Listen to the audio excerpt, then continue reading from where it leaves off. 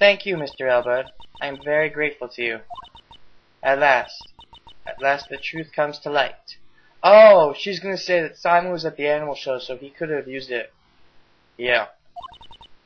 Mr. Elbert, wouldn't it be wise to confess now? To being an accomplice, I mean.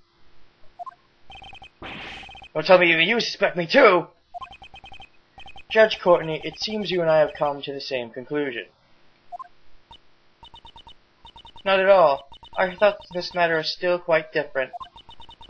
Mr. Elbert was certainly an accomplice, but an accomplice to Horace Knightley. Wait a second. Oh. An accomplice to Horace Knightley? What was he trying to do? I'm confused. Hold it! What do you mean? Mr. Elbert did not move the body. He simply lent the victim his keys. What? Oh, I see what you're saying. It would seem Mr. Elbert did indeed strike Mr. Knightley on the head. However, Mr. Knightley was not knocked out. The two must have made a little negotiation. Negotiation? For Mr. Knightley's escape plan to work, he would have needed the keys to his cell. So Mr. Elbert stole them from the guard. On the other hand, for Mr. Elbert to escape, he needed to get to Mr. Knightley's cell. But if Mr. Knightley had seen him and yelled, the plan would have gone down the drain. And so, they negotiated. I didn't negotiate nothing! Oh? You still intend to deny it? I see.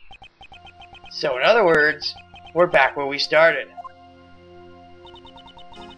Mr. Elbert opened the cell door. Mr. Knightley entered Mr. Key's cage. What bullshit. This is the act of someone who doesn't know when to give up. And then he was moved into the prison.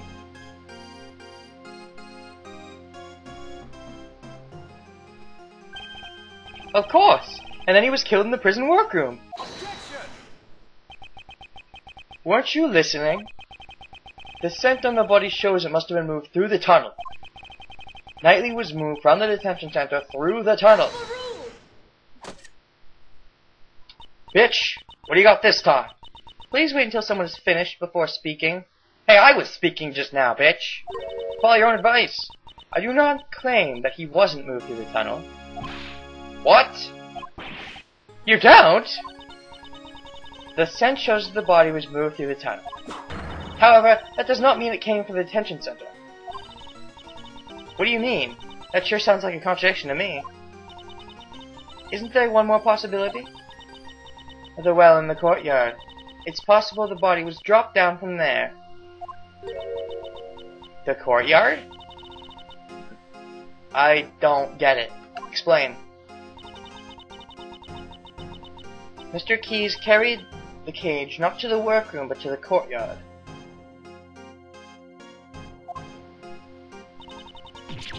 Mr. Knight was killed in the courtyard and his body was dropped down the well.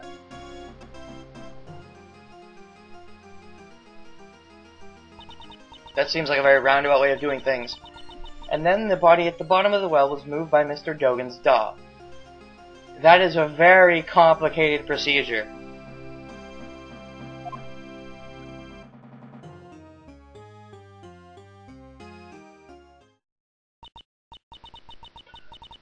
You know what? I was wondering why Dogan randomly got the body. But you know what? Maybe Roland is on to Dogan. Maybe Roland found something out and Dogan's like, shit, she actually has something on me. And so when Roland killed Knightley, she was like, hey, move his body for me. And then he did. Before the body was discovered, what was happening in the courtyard? The animal show, right? Regina and Simon were there. Wait, Simon?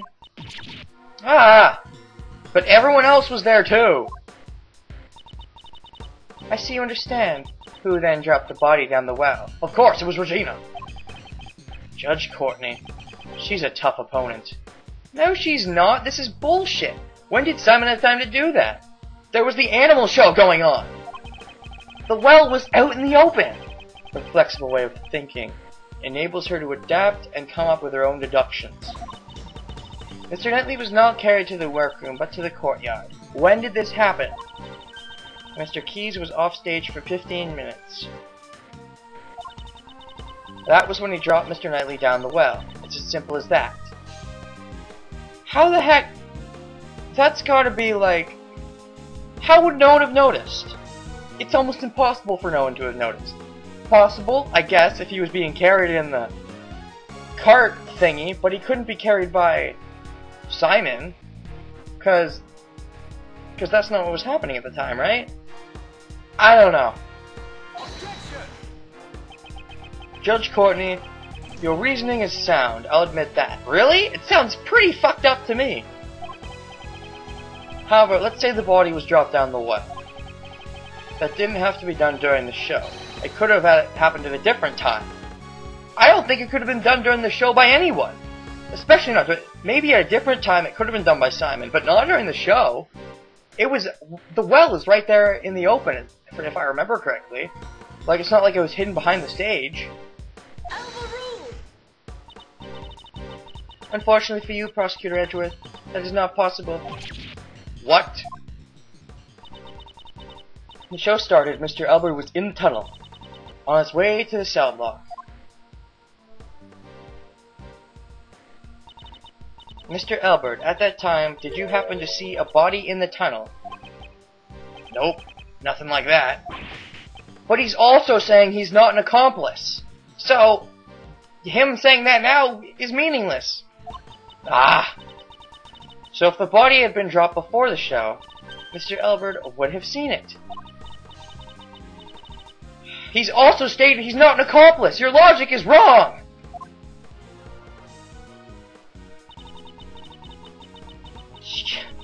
Okay, he's either lying about one thing or the other, and if that's the case, nothing he says can be taken into account.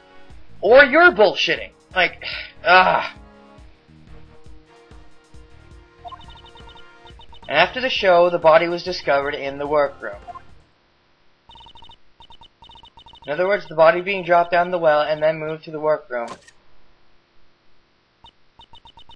could only have been done during the show.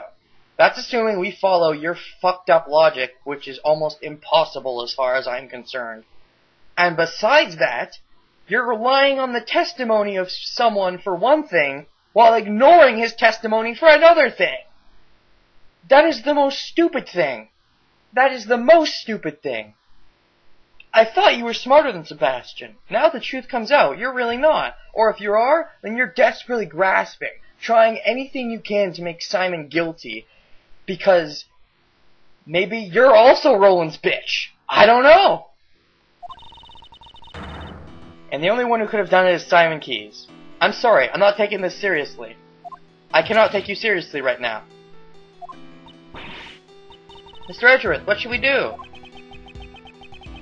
If the body was moved through the well, that does put Mr. Keyes in a major disadvantage. No, it doesn't! The notion that the body was moved through the well is only a hypothesis. That doesn't mean there is evidence. I'm obliged to recognize that fact. Will you allow me to investigate the courtyard once more? I give my approval in the name of the goddess of law. Yeah, while you're at it, maybe you're gonna straight up your frickin' stories with Mr. Albert? Like, I have never seen something so stupid on behalf of the rival character. I mean, I've had rivals do things that I thought was just plain, you know you're wrong kind of thing. And obviously Edgeworth in the first game, the original Ace Attorney, made some pretty stupid decisions as a rival. But I've never seen a rival rely on the testimony of a witness for one argument and completely ignore his testimony for another argument. That's so dumb. And we're supposed to take this seriously.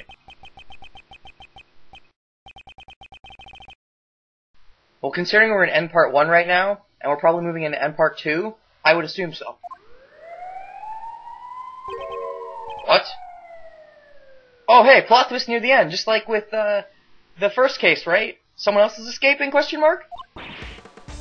Oh, fire! Alright, something cool always happens in these. I always love it. Could be another prison break, pal. Should we evacuate? Everyone, please remain calm. This is just the signal for the evening meal. Oh. So much for something cool happening. It's a little loud, so I can understand why you'd be surprised. It sure scared me. I'm terribly sorry. And with that, everyone, please return to your posts. Wait a second! 2 guards came in with Roland. One of them was Jailbird. Now there are 2 guards with Roland. What?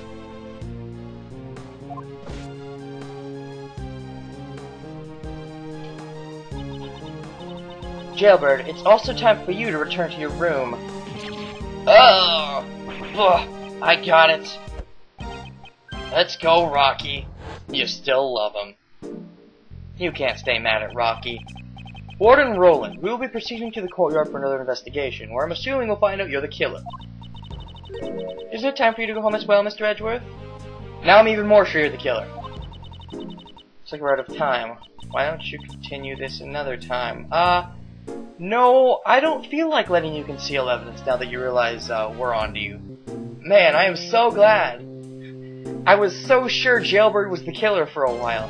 Now that we've cleared that up, I am positive it's you. But, the investigation.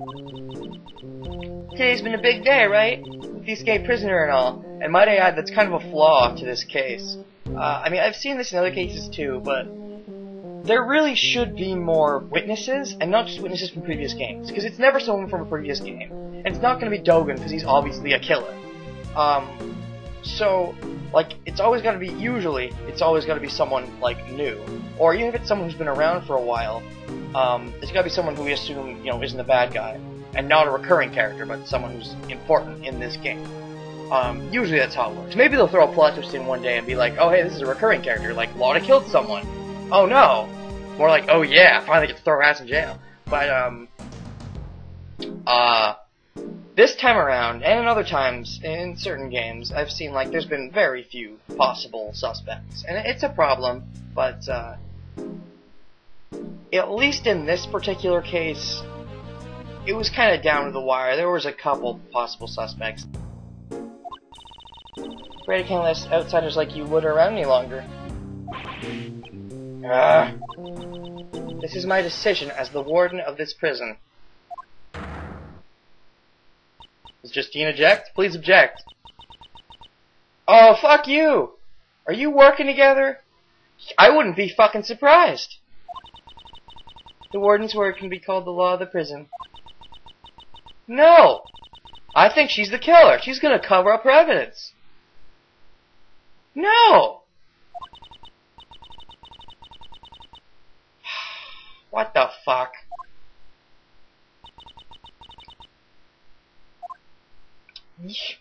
I bet you're fucking working together. I might not be able to prove it, but I bet you're dirty, Justine. You are grasping way too hard for you to not be dirty. I think it's time you all left. Looks like we'll have to continue the investigation tomorrow. Hopefully Roland hasn't disposed of whatever evidence is left. Knightley's body was dropped down the well and was carried to the workroom from Mr. Albert's cell. This is Judge Courtney's logic, but is it correct? And Judge Courtney claims that Mr. Keyes transported him, but was Mr. Keyes really the only one with a chance to move him?